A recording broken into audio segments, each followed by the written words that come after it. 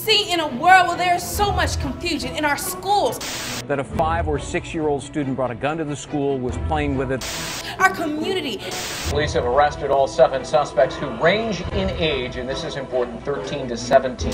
And even in our government. Politics or the ideology are going to get in the way of preventing a government shutdown. God is raising up a generation that will seek His face and live a life that is pleasing to Him.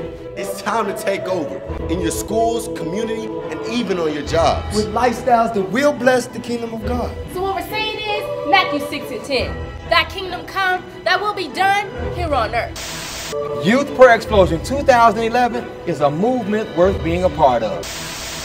Be ready for the takeover.